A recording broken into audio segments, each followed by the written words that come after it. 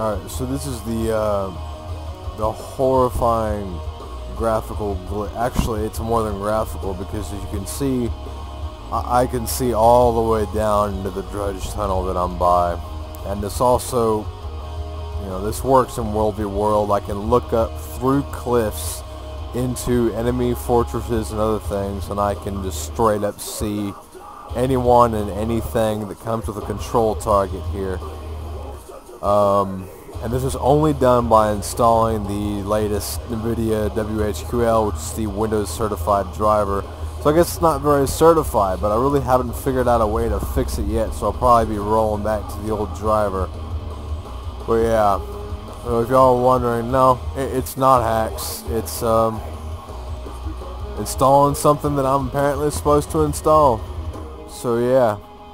I don't use it often, and more times than not, it just gets in the damn way. So, yeah.